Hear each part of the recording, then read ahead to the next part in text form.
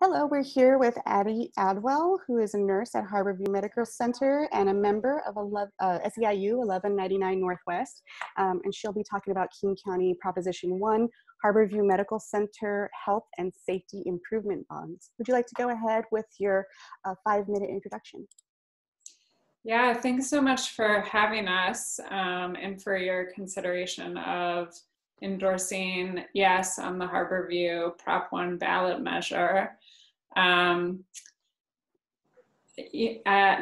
more than ever, Harborview Medical Center is critical for anchoring this region's health and safety, especially as the pandemic shows no signs of stopping. And I can say from myself and all of my other frontline workers, we've been working really hard for the health and safety of this region and continuing to work really hard. This 20-year bond is really vital to preserving the physical structure of Harborview in the event of a catastrophic earthquake. I'm sure people know that Harborview is the region's only Trauma 1 center. It is exactly the place you would want to go if there were a significant seismic event, and also the buildings need to be seismically upgraded in order to be safe in the event of a catastrophic earthquake. Harborview is way more than just the buildings, and one of the things that I'm really excited about with this bond is the capacity to build a really state-of-the-art behavioral health institute, which of course would include a building, but also, and equally important, would include a really strong and robust workforce to address the behavioral health needs of our community, which includes some of our most vulnerable citizens who live without a home, who are homeless, who are struggling with severe mental health disorders and having difficulty accessing those services.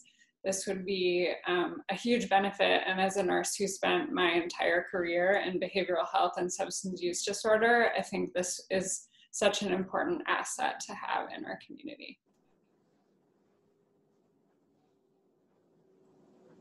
Great, thank you so much. So now we're going to move into questions and answers about this Proposition 1. Board members, if you would like to ask a question, please raise your hand.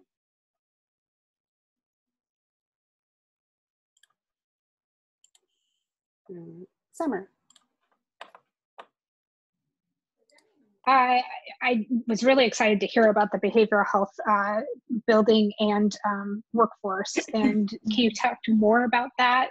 Because I think that is so incredibly crucial. Unfortunately, my son had to be at Harborview once for a orbital fracture, and the people next door to him, one person had been shot that was homeless, another person had been flown in through a helicopter for an overdose, an intentional overdose. And so I saw just my short time there with just one night how many mental health issues were coming in the door as well as physical, and was really excited to hear that it's not just buildings, but also putting money into that for this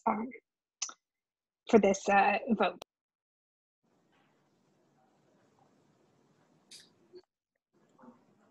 Yeah, so thanks for sharing that. And I think the Behavioral Health Institute will have an educational component attached to it to make sure that the workforce needs in our community are being met, to have the capacity to address the behavioral health issues that are manifesting in our community.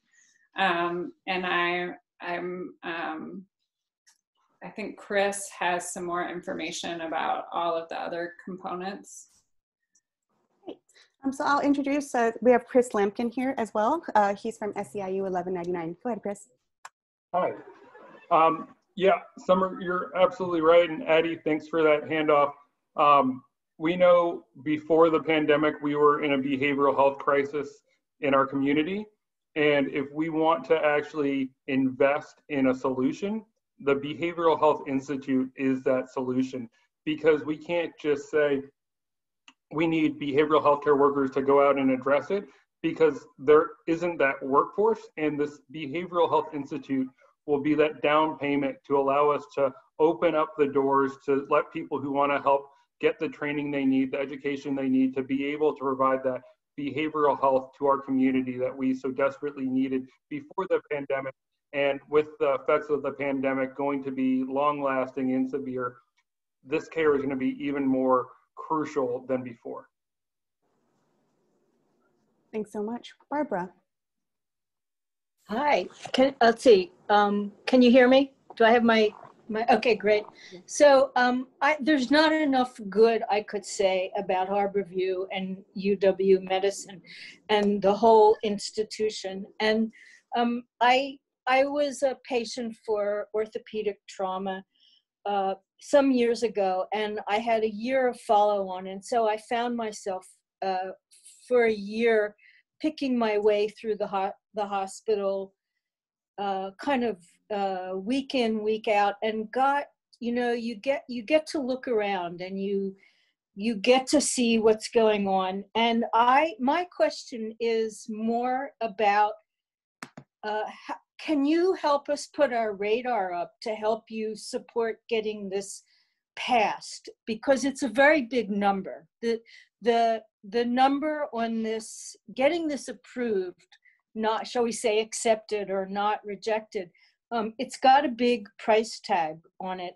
And I want to know if you can add any words, or you want to film any words that will help put the best face on that. And I say that with, with the most positive thing I can say. It's actually because I'd like to help. Yeah, and Addy, I'll take this one if that's okay with you. Yeah, that's great. Everyone we've talked to has love for Harborview. Harborview is a Trauma One hospital for not just our area, but for 4 states. So across the region, it is well known and provides top-notch care. Even my friends from across the country say, "Oh, that's the Grey's Anatomy hospital, isn't it?" And it sure is. And you asked about how we can get out the word about this. Going back to the DNC, I think we might have all heard, we have to do the work, right? There's no taking anything for granted. We have to talk to all of our neighbors. We have to talk to every single voter we can about what Harborview means to us and what it can mean to us going forward, and that vision that we all need to link arms to make happen. So we've the campaign website I dropped in the chat. Folks can get yard signs. We just brought on a wonderful new campaign manager who's going to be setting up phone banks. I know we have members at the hospital who are excited to reach out to the public and let them know about the opportunity to really invest in what I think is one of the crown jewels of our community, Harborview Medical Center. Couldn't agree more. Great, thank you. Mary Kylie. Hi, I was wondering if you could elaborate a little bit about the seismic retrofitting. It seems wild to me that that like the Trauma One Center for 4 states isn't up to code now. It's a little concerning just to hear that now. So you could talk a little bit about that. I'd be interested to hear. Thank you.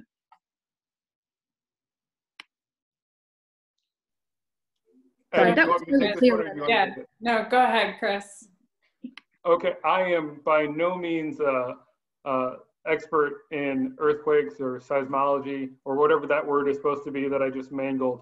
But communities make investments in their public health, their safety net hospitals, doing the best they can. And so when Harborview was built decades ago, no one was thinking, how do we make this building last through the big one? And as we've gone through, we've seen things like the viaduct having to be torn down because it wasn't seismically sound. We don't want to tear down Harborview, and we have the opportunity to make the investments and those seismic retrofits to make sure that in a gigantic earthquake, Harborview is the place that will be there for you if you're injured. So I can't give you all the details about how did this happen, but we know that we have a choice about fixing it now. Great, thank you. Any other questions? I have one, if there are no others from folks, but so the bond, as I was reading through it, it was talking about, or I didn't get to read the whole thing, but it would go towards increasing hospital beds, or how does that work? And either one of you. I'm not sure exactly how it works. I imagine there's more space to be added, but part of the bond does go towards increasing hospital beds. And this is also really necessary. Harborview operates at 100% capacity almost all the time. And especially now in the middle of a pandemic and also in the summer, which is when we see most of our major trauma come through our doors, we're at 100% capacity all of the time. More beds means we can just provide more of our really skilled trauma care and critical care to more of the community. Great, thank you. Any further questions?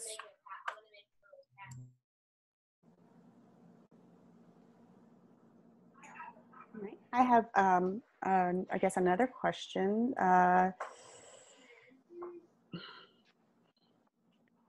What other types of patients does Harborview serve? I know we talked a little bit about, is it like a center that serves a large amount of low-income individuals or immigrants? Yeah, I'm not going to be able to, Harborview has a massive mission statement, which I'm not going to be able to repeat verbatim, but I will say Harborview is the safety net hospital for our region. And we are committed to serving people who have low or no income. We're committed to serving people who are refugees or immigrants to this country. We're committed to serving people who have been or who are survivors of sexual assault or sexual violence. We're committed to serving people who live with substance use disorder. We're committed to serving people who are homeless in our communities. So it's a very long mission statement full of, those are actually groups that are listed in the mission population of Harborview. And the people who work at Harborview serve that mission statement. Great, thank you. If I could just add as well, Addy, that's 100% right. In addition, if you are in a serious car accident, or if you are on a fishing ship in Alaska and you are horribly wounded, they're taking you to Harborview. Harborview is the Trauma One Center, not just for our region, like I said, but for 4 states. And they don't ask about your income. They say you need critical life-saving care. We're taking you to the best. You're going to Harborview. So folks, like we heard earlier, broken bones, burns. There's a fantastic burn unit at Harborview that's world-renowned. Harborview does not discriminate, but they provide the best care possible. Great, thank you. Any other questions? We have about 6 minutes left. I have another one. So this is going to be, it authorizes a property tax increase. And I was wondering if you could talk a little bit about that. I know it's, I thought I saw somewhere that it was maybe 8 cents per thousand. Is that? Yeah, so there's currently a bond for Harborview that property tax owners or property owners are supporting right now. That's about to end. And so this would replace that one, and it would be an increase. So on a $600,000 home here in King County, the average homeowner would pay about $68 a year. Great, thank you. Further questions? Like what year? I'm all out of questions, so that was really great, guys. Would you like to go ahead with, I don't know who wants to do the 1-minute wrap up, but feel free. Let people know why they should vote approve. Chris, you can do it if that's okay. Happy to support you on this, Addy. Thank you. As you all heard from Addy, the nurses and healthcare workers who work at Harborview every day on the front lines of the pandemic, they love taking care of the community, and they want to know that the community has their back, and letting them work in a safe place that will be there if there is an earthquake, so that they can keep providing the life-saving care that we all so appreciate them for.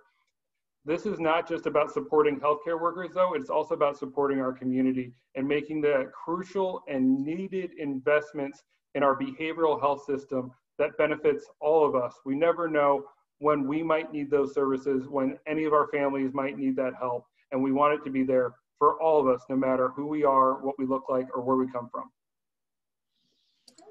Great. Thank you both for being here this evening. We really appreciate it.